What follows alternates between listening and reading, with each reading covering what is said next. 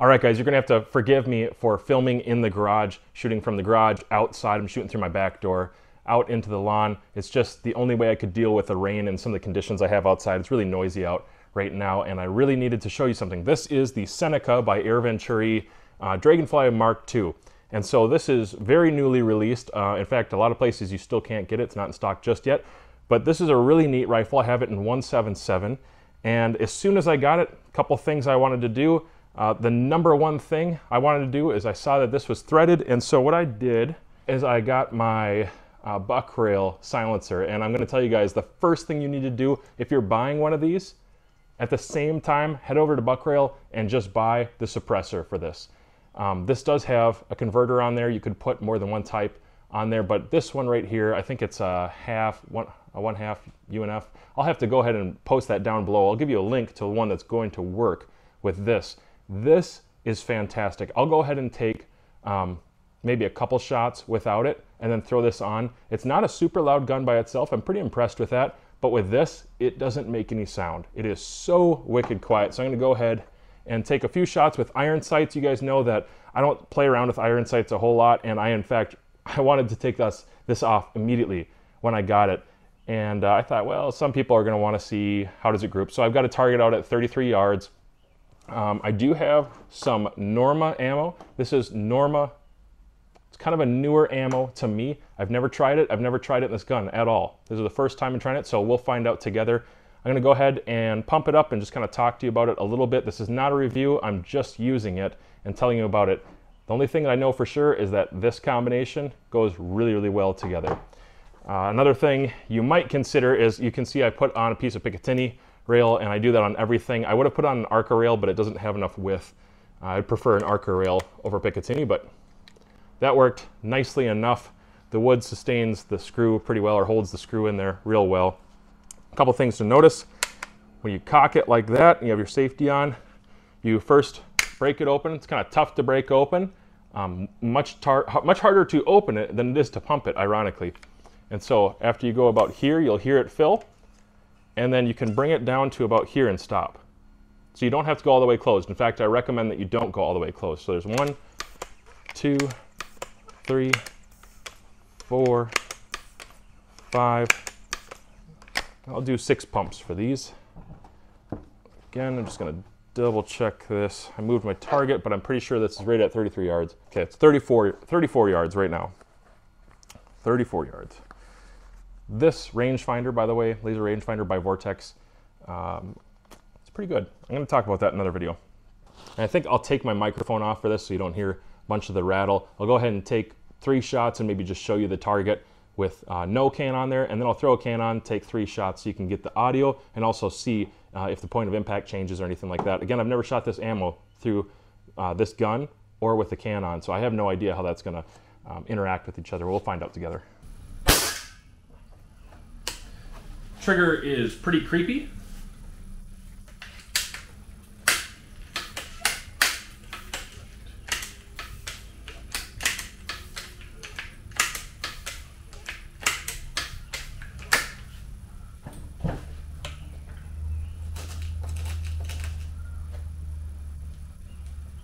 Not too loud though, really not too bad.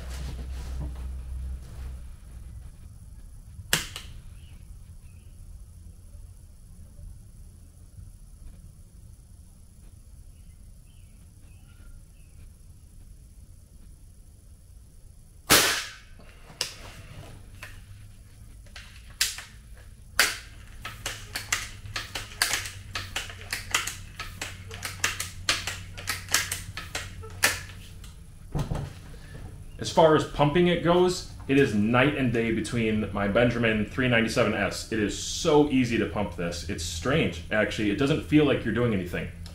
It's definitely something behind the technology for sure.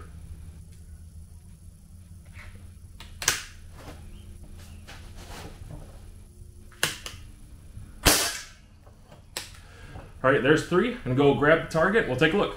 All right, so real briefly, 1, 2, and 3. And I'm not sure why that one is down lower. I've never tried this ammo combination, so I had no idea what kind of groups it would produce. And honestly, 3 or 5 shot groups are hardly enough to know. But For a guy with poor vision, I have relatively poor vision, and I even struggled to see this down there, to be honest with you. This right here is fine. That's fine. I would have liked to see that one up here. I think there's probably potential. I'll keep playing around with it. Maybe not so much with iron sights. I prefer just putting an optic on it right away, and I'm going to go that direction. But now I'll go ahead and mark these hits, and then I'll throw 3 down with the can on it, and we'll see if there's any shift in point of impact. So Buckrail is a sponsor of the channel, but I want to tell you guys something. I have been using this stuff since Gen 1 silencers, and I still do on some of my other guns.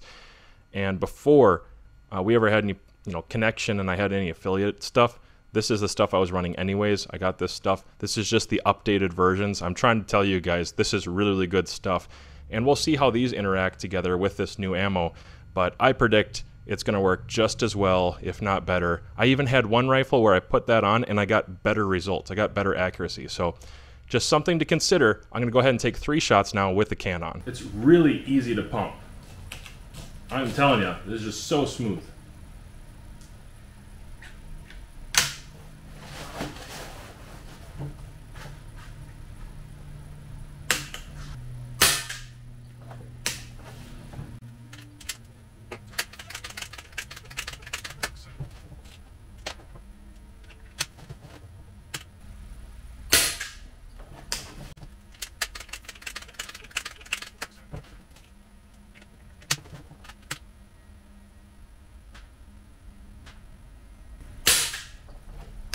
There's 3. All right, so what you're looking at there is 1, 2, 3. It's a 2-inch group, so not too good. Even with iron sights for me, not too good. Now I have really poor vision. That's one thing I would like to mention right off the bat. I have pretty poor vision, and especially with my right eye. Should be my dominant eye, but it's poor. And I'm not shooting in a well-lit place. So there's a few excuses out of the way, but actually they're legitimate excuses. I just don't want you thinking that's the best that this gun can do, or that this is an attempt at a review. It's not. I'm just using the gun. I'm just testing it really for the first time myself with a few different combinations. The thing that I can be absolutely sure of is if you're going to buy this gun, get a Buckrail silencer, moderator, LDC, whatever you call it. This is a cool combination. Maybe consider getting yourself, a decent Atlas bipod and putting on a Picatinny, or find a way to put an Arca rail on there. I think that's pretty cool. I can just go real quickly with my initial impression, shooting the gun less than 100 times at this point. My initial impression is the stock is a little bit short, it's a little bit low, unless you're going to leave it with iron sights. Even then, I think it's just a tad low. The bolt itself is decent. It's very small, but it's decent. It seems to be machined well enough. It's not real bad. The rail portion is incredibly small, and this portion that is like foundational to getting a forward piece on the, to get a mount for optics. This forward piece here has some Allens on top of it, which I'm assuming retain the barrel. And so that design right there, ouch, that's kind of a bad idea. You have Allens right in the way, so anytime you want to mess with something, you will be taking your optic off if you put one on there. If you can manage to even get an optic on a piece of rail that is this small, it is so incredibly small. I think this was a gigantic, astronomic oversight by Air Venturi to produce a rail that's almost unusable, unless you're using your bug buster scope, which I think is kind of a joke. It's a $200 rifle. At this point, let's just put a proper rail on there. And Picatinny would have been nice, but I even could have survived dovetail that went up another 2 inches. And pretty much everybody on the internet is saying the same thing. By the way, the height of the dovetail for the rear sight here is not the same height as this. That's another huge oversight. It doesn't make any sense to me. I don't have the magazine loaded up right now. I will in the future, especially when I throw an optic on here. I will get an optic on here. I'm going to show you how I'm going to make that work for me. And I think I'll shoot really tight groups. My guess is I'll be able to do it. The trigger itself, I like the width of the trigger right off the bat. The distance for the length of pull, or kind of setting up my thumb in a consistent way, it's not bad. The trigger itself is spongy and it has some creep to it for sure. It's almost like there's a second stage where you can kind of feel where something is coming, but I would not say that this is a crisp trigger. I've heard some people say already that this is a crisp trigger, and it's not. That is absolutely not the case, and it definitely has over travel. So I'm going to go ahead and drill out the back here and then throw a screw into the back to keep it from over traveling, and see if I can help with the follow through there, because you definitely will disturb your sight picture if you don't have a good over travel protection.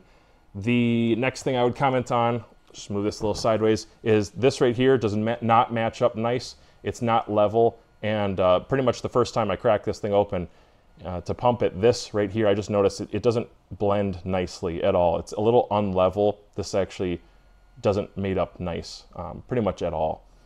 Moving on down, the fiber optic front sight, it's probably a good idea. Black rear sights, you know, decent enough, but polymer, nothing that I'm going to brag about at all. The barrel band seems fine. You know, it's kind of complemented by the front here. This has a type of barrel band and then like some C-clips that go around there. Sorry, some fireworks going on down the street. And so the barrel is not free-floated, but that shouldn't be too much of an issue. The wood itself seems nice. It actually seems like a nice quality wood. I think it looks like a pretty good piece all around. Yeah, I like that well enough. The adapter on the end, so you could put two kinds. You could thread on two different types of cans on the end if you want to. That seems like a pretty good idea. I think this right here and the magazine capability is some of the better things going on for this 177. I think that's one of the things that's going to draw a lot of people to it more than likely. I can tell you that the pumping of it, yes, it actually does seem to be very consistent. It's extremely easy. You just have to remember that little trick, that you don't have to go all the way back up when you're pumping it. But I just want to give you guys a first impression. This is not a review. I certainly would not film a high quality review in the setting it's in. This is just me hanging out, having some fun with something I just got. And you know what? I'm gonna take that iron sight off, and I'm gonna go ahead and just put an optic on there. Maybe I'll throw in a couple clips of that in the same video, maybe not, I don't know. You guys have a happy 4th of July, and go ahead and check this out, especially buck rail.